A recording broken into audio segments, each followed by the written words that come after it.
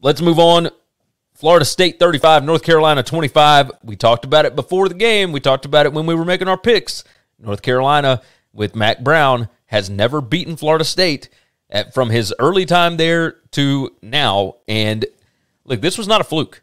There was nothing fluky about this. Florida State had yards per game edge, or yards per play edge. They outgained them overall. It was just the whole situation here. North Carolina had 12 penalties for 110 yards. They lost a turnover. Florida State did not. Florida State was the better prepared team overall.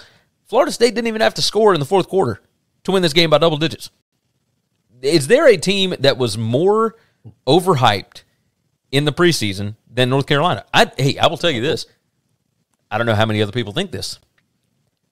I think Mac Brown might retire at the end of the season. I mean, if this was the best you were going to have and this is what you're getting, then why are you still doing it? Because here's what's sad. I said this to our group text, and I'll say it now.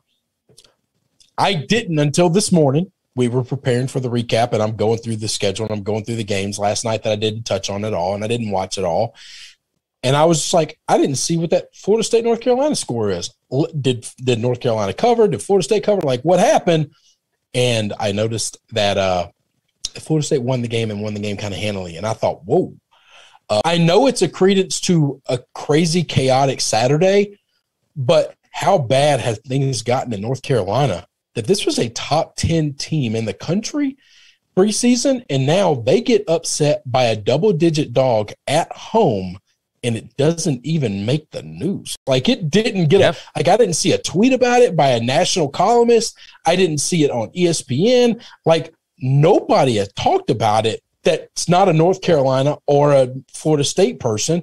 And I thought, that's sad. Like, that's really, really sad. You don't want to you can be bad, okay? You can be bad. You don't want to become irrelevant. Well, that's what that is. Virginia Tech wrote the script for how to beat North Carolina. Yeah, but most dudes don't have the talent Virginia Tech does. You can have the script all you want, Gary. Right. If you ain't got the actors, baby, the play's going to suck. But that's the deal, is Georgia Tech has the same kind of athletes that Virginia Tech does.